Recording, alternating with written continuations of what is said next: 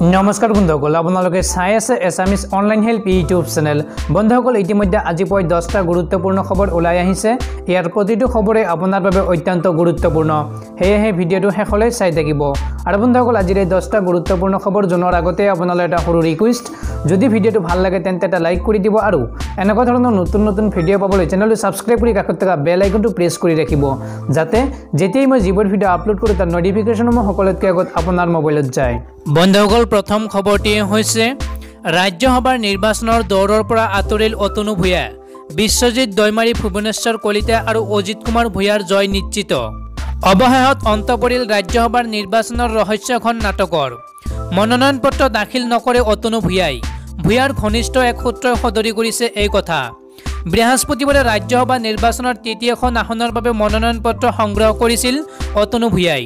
ইয়াৰ পিছতে বিৰোধীৰ উমৈহতীয়া প্ৰাৰ্থী অজিত কুমাৰ ভূঞা নিৰ্বাচিত হ'বনে নাই তাক লৈ চলিছিল সৰব চৰ্চা। শুকুৰবাৰে আছিল ৰাজ্যসভা নিৰ্বাচনৰ 3খন আসনৰ মনোনয়ন পত্ৰ দাখিলৰ অন্তিম তাৰিখ। অতনু ভূঞাই মনোনয়ন দাখিল নকৰাৰ সিদ্ধান্ত লোৱাৰ পাছত BPFৰ প্ৰাৰ্থী বিশ্বজিৎ দৈমাৰী, বিজেপিৰ প্ৰাৰ্থী ভুৱনেশ্বৰ কলিতা, বিৰোধীৰ উমৈহতীয়া প্ৰাৰ্থী অজিত কুমাৰ ভূঞা নিৰ্বাচিত হোৱাটো নিশ্চিত হ'ল। অসমৰ খালী হোৱা 3খন ৰাজ্যসভা আসনৰ বাবে 26 মাৰ্চত নিৰ্বাচন অনুষ্ঠিত হোৱাৰ কথা। বন্ধুসকল, তাৰ পিছৰ 2 নম্বৰ খবৰটি হৈছে অৱশেষত মুক্তি দিয়া হ'ল জম্মু কাশ্মীৰত নজৰবন্দী হৈ থকা নেশ্যনেল কনফাৰেন্সৰ নেতা ফাৰুক আব্দুল্লাক। জম্মু কাশ্মীৰৰ পৰা ধাৰা 370 বাতিলৰ পিছৰ পৰাই নজৰবন্দী হৈ থকা নেশ্যনেল কনফাৰেন্সৰ নেতা ফাৰুক আব্দুল্লাই অৱশেষত মুক্তি পালে। ধাৰা 370 বাতিলৰ প্ৰায় 7 মাহৰ পিছত শুকুৰবাৰে মুক্তি প্ৰদান কৰা হয় ফাৰুক আব্দুল্লাক। তাৰ পিছতে সংবাদ মাধ্যমৰ সন্মুখত আনন্দ ব্যক্ত কৰি ফাৰুক আব্দুল্লাই কয়, মই আজিৰ পৰা মুক্ত হৈছোঁ, এতিয়া মই দিল্লীলৈ যাব পাৰিম, সদনত ভাগ ল'ব পাৰিম, মোৰ অঞ্চলটোৰ জনসাধাৰণৰ হৈ মাত মাতিব পাৰিম। উল্লেখযোগ্য যে জম্মু কাশ্মীৰৰ পৰা ধাৰা 370 বিলুপ্তিৰ কেন্দ্ৰীয় চৰকাৰে গ্ৰহণ কৰা ঐতিহাসিক সিদ্ধান্তৰ পিছতে নিৰাপত্তাজনিত কাৰণত ফাৰুক আব্দুল্লা সহ জম্মু কাশ্মীৰৰ কেইবাজনো নেতাক নজৰবন্দী কৰি ৰখা হৈছিল। এইফালে ফাৰুক আব্দুল্লাৰ মুক্তিৰ দাবী বিগত সময়ত উত্থাপন কৰি আহিছিল বিৰোধীয়ে। বন্ধুসকল, তাৰ পিছৰ 3 নম্বৰ খবৰটি হৈছে কি খবৰ অজিত দা। হঠাৎ মুখামুখি বিৰোধীৰ উমৈহতীয়া প্ৰাৰ্থী অজিত কুমাৰ ভূঞা আৰু মুখ্যমন্ত্ৰী সৰ্বানন্দ সোণোৱাল। অসমৰ পৰা খালী হোৱা ৰাজ্যসভাৰ এখন আসনৰ বাবে আজি মনোনয়ন পত্ৰ দাখিল কৰিলে বিৰোধীৰ উমৈহতীয়া প্ৰাৰ্থী অজিত কুমাৰ ভূঞাই। কংগ্ৰেছ আৰু AIUDFৰ বিধায়কসকলে সংগ দিয়ে জ্যেষ্ঠ সাংবাদিক অজিত ভূঞাক। উপস্থিত থাকে প্ৰাক্তন মুখ্যমন্ত্ৰী তৰুণ গগৈ আৰু প্ৰাক্তন মন্ত্ৰী ৰকিবুল হুছেইন। মনোনয়ন দাখিল কৰাৰ পিছত হঠাৎ মুখ্যমন্ত্ৰী সৰ্বানন্দ সোণোৱালৰ সৈতে মুখামুখি হয় অজিত কুমাৰ ভূঞা। অজিত ভূঞাক দেখি মুখ্যমন্ত্ৰী সৰ্বানন্দ সোণোৱালে লগে লগে সোধে, কি খবৰ অজিত দা, ভালে আছে? লগে লগে অজিত ভূঞাইও মুখ্যমন্ত্ৰীক নমস্কাৰ জনাই কিছু সময় বাৰ্তালাপ কৰে। মুখ্যমন্ত্ৰীৰ কাষতে আছিল হিমন্ত বিশ্ব শৰ্মা আৰু মন্ত্ৰী অতুল বৰা। অতুল বৰাই অজিত কুমাৰ ভূঞাক নিৰ্বাচনৰ বাবে শুভেচ্ছা জনায়। আজি বিজেপি মিত্ৰজোঁটৰ প্ৰাৰ্থী ভুৱনেশ্বৰ কলিতাইও দাখিল কৰে মনোনয়ন পত্ৰ। বন্ধুসকল, তাৰ পিছৰ 4 নম্বৰ খবৰটিয়ে হৈছে হিমন্ত বিশ্ব শৰ্মাৰ ঘোষণা, বিজেপিলৈ লক্ষীপুৰৰ কংগ্ৰেছী বিধায়ক ৰাজদীপ গোৱালা। লক্ষীপুৰৰ কংগ্ৰেছ বিধায়ক ৰাজদীপ গোৱালাই সোনকালে যোগ দিব বিজেপিত। মন্ত্ৰী হিমন্ত বিশ্ব শৰ্মাই শুকুৰবাৰে এই কথা ঘোষণা কৰিছে। বৃহস্পতিবাৰে মন্ত্ৰী ডক্টৰ হিমন্ত বিশ্ব শৰ্মাই এজন প্ৰভাৱশালী কংগ্ৰেছ বিধায়কে বিজেপিত যোগদান কৰিব বুলি মন্তব্য কৰিছিল। শৰ্মাৰ মন্তব্যৰ বিপৰীতে প্ৰদেশ কংগ্ৰেছৰ সভাপতি ৰিপুণ বৰাই এই কথা অস্বীকাৰ কৰিছিল। কিন্তু ৰিপুণ বৰাৰ মন্তব্যৰ বিপৰীতে মন্ত্ৰী শৰ্মাই যোগ দিব লগা বিধায়কজনৰ নাম শুকুৰবাৰে সদৰি কৰে। ৰাজদীপ গোৱালা 13 নং লক্ষীপুৰ বিধানসভা সমষ্টিৰ পৰা 2014 চনত নিৰ্বাচিত হৈ আহিছিল। তেওঁৰ দেউতাক অসমৰ প্ৰাক্তন কংগ্ৰেছী মন্ত্ৰী দীনেশ প্ৰসাদ গোৱালাৰ মৃত্যুৰ পিছত ৰাজদীপ গোৱালা লক্ষীপুৰৰ বিধায়ক ৰূপে নিৰ্বাচিত হৈ আহিছিল।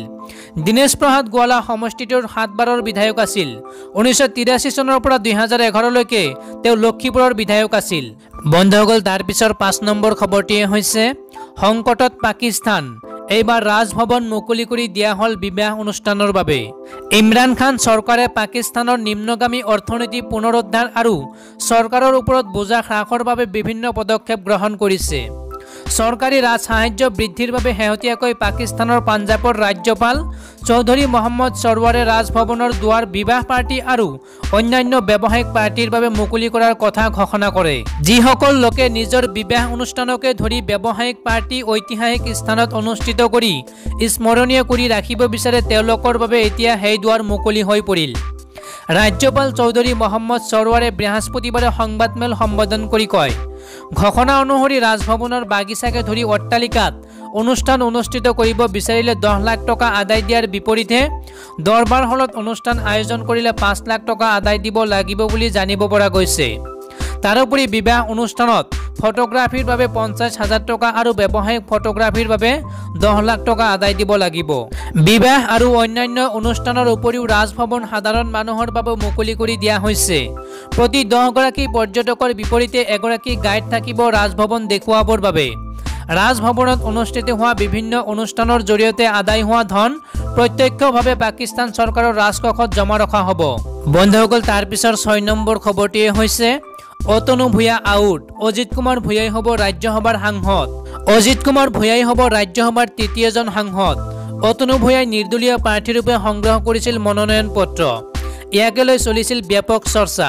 সাংবাদিক অতনু ভূঞাক বিজেপিয়ে সমৰ্থন দিব পাৰে বুলি চলিছিল আলোচনা। অতনু ভূঞাক সমৰ্থন নিদিয়ে বুলি স্পষ্ট কৰিলে মন্ত্ৰী ডক্টৰ হিমন্ত বিশ্ব শৰ্মাই।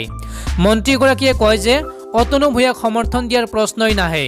যদি 10জন বিধায়কৰ চহিতেও সংগ্ৰহ কৰিব পাৰে তেন্তে বেলেগ কথা। মনোনয়ন দাখিলৰ অন্তিম দিনা তৰুণ গগৈ, বদৰুদ্দিন আজমলৰ হাতত ধৰি মনোনয়ন পত্ৰ দাখিল কৰিলে অজিত কুমাৰ ভূঞাই। 26 মাৰ্চত অনুষ্ঠিত হ'ব ৰাজ্যসভাৰ নিৰ্বাচন। বিজেপি আৰু মিত্ৰ দলৰ 2 প্ৰাৰ্থী হ'ব বিশ্বজিৎ দৈমাৰী আৰু ভুৱনেশ্বৰ কলিতা। 2জন প্ৰাৰ্থীয়ে ইতিমধ্যে দাখিল কৰিছে মনোনয়ন পত্ৰ। অজিত কুমাৰ ভূঞাক কটাক্ষ মন্ত্ৰী ডক্টৰ হিমন্ত বিশ্ব শৰ্মাৰ। AIUDFৰ কান্ধত উঠি কাৰ বিৰুদ্ধে আন্দোলন কৰাসকলক ইয়াৰ পৰাই অভিনন্দন। ৰাজ্যসভা নিৰ্বাচনক কেন্দ্ৰ কৰি সৃষ্টি হোৱা জটিলতা ইয়াৰ লগে লগে অন্ত পৰা বুলি ক'ব পাৰি। বন্ধুসকল, তাৰ পিছৰ 7 নম্বৰ খবৰটিয়ে হৈছে অমিত শ্বাহৰ ওলোটা প্ৰশ্ন বিৰোধীলৈ, এজন বিচাৰপতিয়ে ন্যায় কৰিব আৰু আনবোৰে নকৰিব নেকি?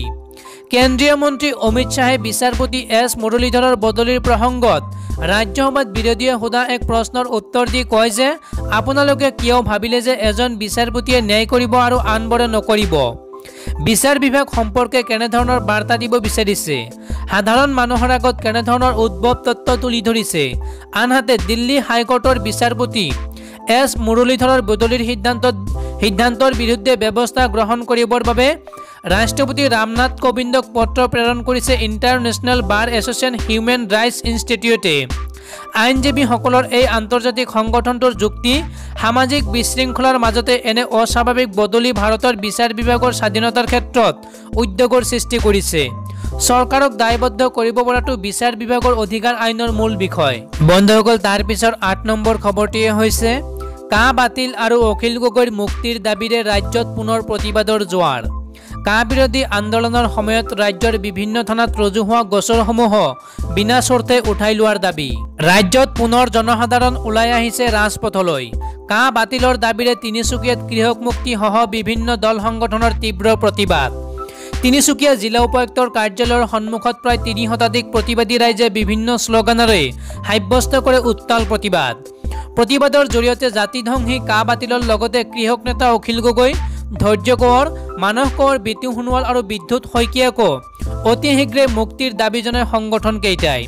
লগতে প্ৰতিবাদী কাৰ্যসূচীৰ জৰিয়তে কা বিৰোধী আন্দোলনৰ সময়ত ৰাজ্যৰ বিভিন্ন থানাত ৰুজু হোৱা গোচৰসমূহ বিনা চৰ্তে উঠাই লোৱাৰ দাবী জনায় সংগঠনকেইটাই। বন্ধুসকল, তাৰ পিছৰ 9 নম্বৰ খবৰটিয়ে হৈছে নিৰ্বাচন নহওঁতে বিনা প্ৰতিদ্বন্দ্বিতাৰে জয়ৰ পথত ৰাজ্যসভাৰ 3 প্ৰাৰ্থী। সকলো জল্পনা কল্পনাৰ অন্ত পেলাই ৰাজ্যসভাৰ 3খন আসনত মনোনয়ন দাখিল কৰিলে 3 গৰাকী প্ৰাৰ্থীয়ে। পিছে কোনো এখন আসনতেই নাই দ্বিতীয়জন প্ৰতিদ্বন্দ্বী। ইতিমধ্যে সমাপ্তি ঘটিল ৰাজ্যসভাৰ মনোনয়ন পত্ৰ দাখিলৰ সময়সীমা। 3জন প্ৰাৰ্থীয়ে বিনা প্ৰতিদ্বন্দ্বিতাৰে বিজয়ৰ পথত অগ্ৰসৰ। ৰাজ্যসভাৰ 3খন আসনৰ বাবে অজিত কুমাৰ ভূঞাৰ বিৰুদ্ধেও কোনেও দাখিল নকৰিলে মনোনয়ন পত্ৰ। কালি অতনু ভূঞাই মনোনয়ন পত্ৰ সংগ্ৰহ কৰাক লৈ 3খন আসনক লৈ বহু উৎকণ্ঠাৰ সৃষ্টি হৈছিল। পিছে মনোনয়ন দাখিলৰ সময় পাৰ হৈ যোৱাত সেই উৎকণ্ঠাৰ হাম কাটে। উল্লেখযোগ্য যে মিত্ৰজোঁট চৰকাৰৰ প্ৰাৰ্থী হিচাপে ভুৱনেশ্বৰ কলিতা আৰু বিশ্বজিৎ দৈমাৰী, আনহাতে 3খন আসনত কংগ্ৰেছ আৰু AIUDFৰ উমৈহতীয়া প্ৰাৰ্থী অজিত কুমাৰ ভূঞাই মনোনয়ন পত্ৰ দাখিল কৰে। পৰৱৰ্তী অন্তিম ফলাফল নিৰ্ধাৰণ কৰিব 16 মাৰ্চ স্ক্ৰুটিনি আৰু 18 মাৰ্চ উইথড্ৰলৰ পিছতহে। নতুবা 18 মাৰ্চ বুধবাৰ 2020-ৰ 3 বজাৰ পিছত 3জন প্ৰাৰ্থীকে বিনা প্ৰতিদ্বন্দ্বিতাৰে জয়ী বুলি ঘোষণা কৰাৰ সম্ভাৱনা। বন্ধুসকল, তাৰ পিছৰ 10 নম্বৰ খবৰটিয়ে হৈছে হিন্দু মুছলিম নহয়, দিল্লীৰ হিংসাত মৃত্যু হৈছে 52 জন ভাৰতীয়ৰ। এই মন্তব্য গৃহমন্ত্ৰী অমিত শ্বাহৰ। সদনৰ মজিয়াত দিল্লী হিংসাক লৈ বিতৰ্কৰ দাবী তোলা বিৰোধী কংগ্ৰেছ দলে বুধবাৰে দিল্লী হিংসাক লৈ লোকসভাত কেন্দ্ৰীয় গৃহমন্ত্ৰী অমিত শ্বাহে বক্তব্য প্ৰদান কৰাৰ সময়ত সদন ত্যাগ কৰে। বুধবাৰে গৃহমন্ত্ৰী অমিত শ্বাহে কংগ্ৰেছ দলক তীব্ৰ সমালোচনা কৰি কয় যে দেশত কংগ্ৰেছৰ আমলতে সৰ্বাধিক 76% হিংসাত্মক ঘটনা সংঘটিত হৈছে। যোৱা মাহত সংঘটিত দিল্লীৰ হিংসা সন্দৰ্ভত গৃহমন্ত্ৰী অমিত শ্বাহে কংগ্ৰেছক আক্ৰমণ কৰি কয় যে ইয়াৰ বাবে কোনো দলৰ বিৰুদ্ধে আঙুলি টোৱাব নোৱাৰি। লোকসভাত গৃহমন্ত্ৰী অমিত শ্বাহে আৰু কয় যে যোৱা মাহত নাগৰিকত্ব সংশোধনী আইন বিৰোধী হিংসাত্মক প্ৰতিবাদত হিন্দু বা মুছলিম নহয় 52 জন ভাৰতীয়ই প্ৰাণ হেৰুৱালে।